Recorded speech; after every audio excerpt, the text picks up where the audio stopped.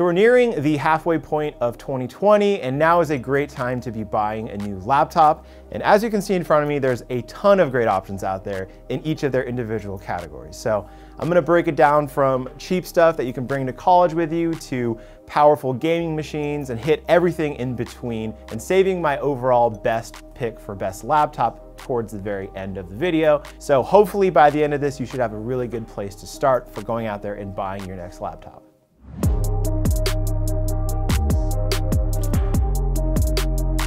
First, let's start with the best college laptop. And this is important because a lot of people are looking to get a new laptop who are going into school for the first time, who need something reliable that's gonna get them through the 4 years. And I think a great option is the MacBook Air. This is a great laptop for college students in particular because it starts at just $899, and that's a discount just for students. And what you're getting is all those Apple trademarks, like the really great build quality, the high resolution screen, and the great typing experience. This is a solid option that's gonna be reliable to get you through those 4 years of school, or even as a nice kind of entry level into the MacBook lineup. Now, if you're looking at spending a couple $100s less than that, and that's where a lot of people are shopping for laptops, I would recommend the Acer Swift 3. It might not look like anything special on the surface, but underneath it has an AMD Ryzen 4000 processor. That might not mean anything to you, but in terms of actual performance, what you're getting here is 8 cores, and that's gonna equal a lot more performance power than the Intel version of really any laptop at this price. So if you're on a budget, but still wanna be able to run some content creation applications or really just anything heavy, the Acer Swift 3 really does give an incredible value. It's just $650, and even though you're not getting the best screen or the best touchpad experience, what you are getting is a ton of performance for what you're paying. As an alternative to the Swift 3, I'd also recommend the Lenovo Yoga C640. And that's a great option if performance really isn't as important to you, but instead you're more interested in a thin and light design that looks really modern and sleek. And then one last option in this same price point is the Pixelbook Go. This is by far my favorite Chromebook. It gets excellent battery life, and it's a great option for people on a budget. Before we move on to some more high-end premium machines, let's talk about the best 2-in-1 laptop you can buy, which is the Microsoft Surface Pro 7. This is a device that's made to be used either as a tablet or a laptop, but this is a laptop list here, and I think this is the kind of device that works best as a laptop replacement. That doesn't mean the tablet functionality is like a complete throwaway. It's definitely something you can use. It's great for watching videos or while you're cooking, propping up a recipe that you're looking for, things like that. The Surface Pro 7 is really, really good at.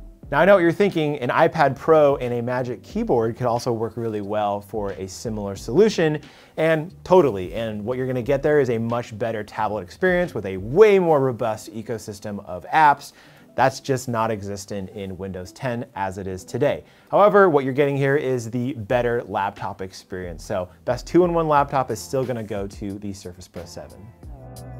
Next up, let's talk about the best gaming laptop. Now, obviously this is a huge category and we could make a video just on gaming laptops alone, but for now I'm gonna pick out my favorite, which is the Razer Blade. This has been my favorite gaming laptop for years, and it's primarily because of its design. It's really unlike any other gaming laptop out there because it doesn't scream gaming. And I know some people are gonna be into that and some people aren't, but for me, the Razer Blade really is the happy balance of great design, great performance, and in a laptop that you could actually use for other things in your life other than just gaming.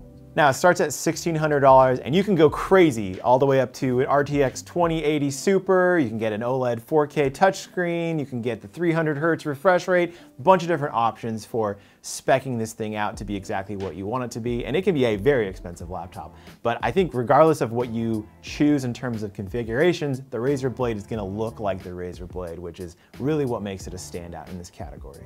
Now, as an aside, if performance really is what you care about, and that's really what matters in gaming, I'd recommend something like this, the Dell G5 SE. There's also the Zephyrus G14. These are both Ryzen-based systems that have great gaming performance at a really low price. So as an alternative to those really fancy, Razer blades out there, these are also really great options.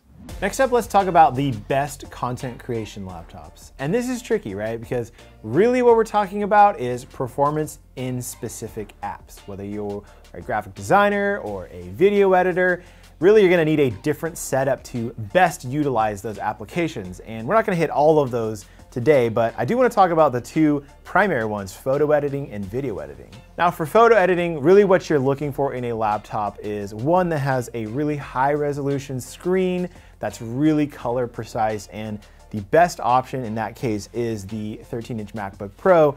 It also happens to have really great CPU performance, better than a lot of 13-inch laptops in this similar size. So the 13-inch MacBook Pro is a great photo editing machine. Just make sure you get the $1799 version. For video editing, I think your best option is the Dell XPS 15 because you have great CPU and that discrete GPU performance. And what you're getting here is up to 8 cores and 16 threads on a great 4K panel. I mean, this is really an expensive premium machine that's gonna do really well whether you're working in Premiere or After Effects, working with big resolutions, high quality codecs, all that kind of stuff. Just make sure you opt for those high core count configurations when you're buying your laptop. Now, one caveat about the XPS 15 is that the Core i9 technically is not available quite yet to purchase, but it will be soon.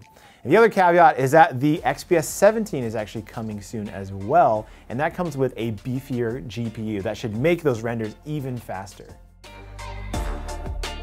And finally, the moment you've all been waiting for. My pick for the overall best laptop of 2020, it's the Dell XPS 13. Now, if you've been following this channel for very long, you probably know that this has been our pick for the best laptop for many years, and that's for a reason. Dell just continues to pump out a new upgrade of this every year, and it just keeps getting better. And I'm telling you, in 2020 though, it really has hit this peak where they've refined and tweaked the formula enough where it just feels like they've perfected the XPS 13.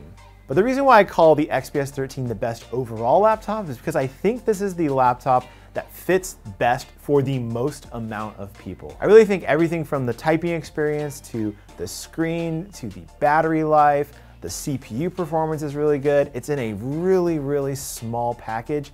It just hits every one of those things that I think most people are looking for in a laptop. This isn't the cheapest laptop in the world, and it certainly isn't the most powerful either, but I think the XPS 13 sits in that middle ground where most people's computing needs really are.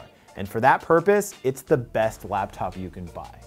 Thanks for watching this video. These are the best laptops you can buy in 2020. But of course, I'm sure you have one that I missed, so make sure to leave it in the comments below, and make sure to give this video a like and a subscribe to the channel for more content from Digital Trends.